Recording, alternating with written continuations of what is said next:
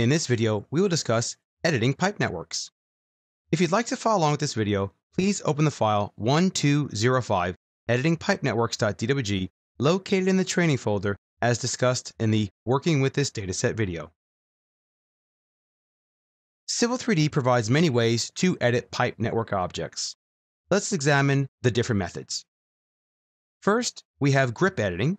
So let's go ahead and zoom into our catch basin here at 10+25, and let's just simply rotate it. So I'll just select the catch basin and rotate it so that it is perpendicular by simply snapping to the curbing in the background there.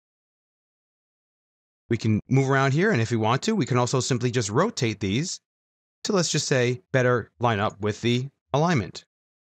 So grip editing provides a very easy way to simply rotate objects if you need to.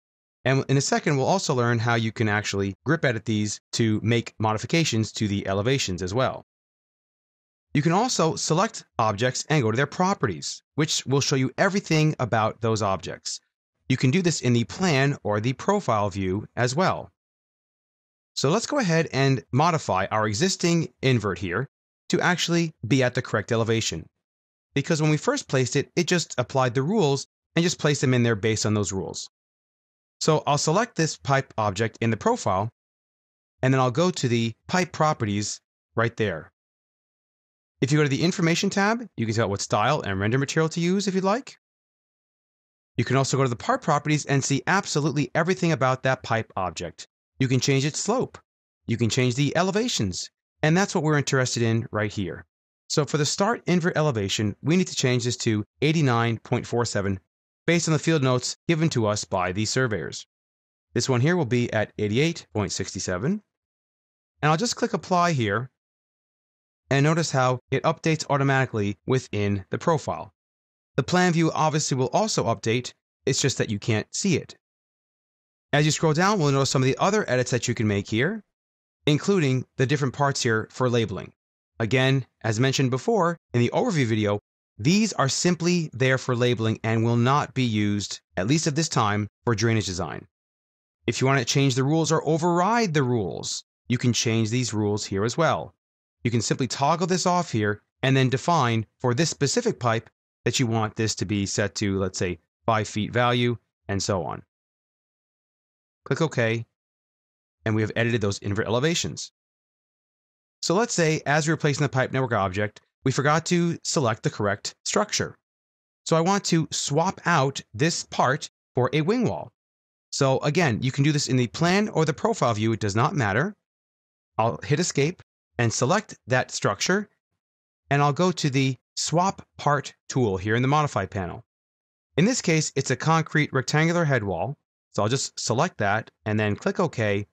And then just like that, notice how it automatically updates in the plan and the profile view to show us the correct style and everything. Of course, we again have a problem with the rotation here, so I'll simply select this structure and simply rotate it to the alignments rotation, and now it's rotated at the correct rotation. Again, very simple minor edits using the grips. So one of the other things that you can do is actually select a structure as well, and you can go to the structure properties. So where this is a little bit different is the fact that you can change the style, of course, but in these part properties, you'll see structure-specific type edits, of course. And what's even nicer about sometimes editing it in this way is if you go to the connected pipes and you select it here, you'll notice that as I selected this, it actually highlighted in the drawing. So here's one way that you can actually go in and change the invert elevation, centerline elevation, or the crown elevation. As with the pipe rules, you can change or override any of the default rules as well by simply toggling this off and then changing any of the settings that you might want to change.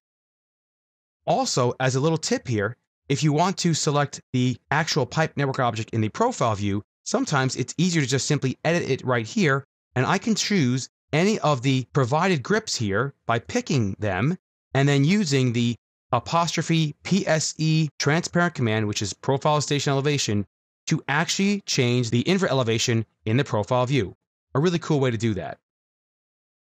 Let's zoom to our proposed profile over here. And we notice that the pipe network objects are completely incorrect. So what happened was we added this one here while in the middle of the pipe network layout tool, and it didn't apply all the rules from beginning to end. So let's simply reapply those rules. And so what I'll do here, again, using that select similar functionality, I'll select a structure and a pipe network object in this pipe network. Right-click Select Similar. That will select all the common items in this pipe network. And then I'll select this one. And then at the end here, we have the wing wall. In the Modify More Tools option, you have the Apply Rules. Notice how you can also change the flow direction if, let's say, you chose it incorrectly, and it would reapply the flow direction based on the rules. I'll click Apply Rules, and if I look at the command line window, it says Select Upslope Part in Plan. So in the Plan view, I'm going to start at the beginning here, and simply click on this, and then press Enter, and notice how it will automatically reapply the rules. And now it's going to ask me to select the next downslope part because it needs to know where to end this reapplication. And I'll press Enter. And notice how it automatically updates those objects.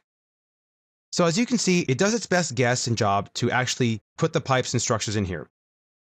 Of course, we would probably have the proposed elevations anyway, but let's go ahead and just use grips here to just show some of the functionality that you can do here.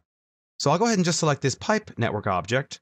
And let's say I want to change this invert elevation to match this invert elevation. So I'll simply snap there. And now it matches the invert elevation.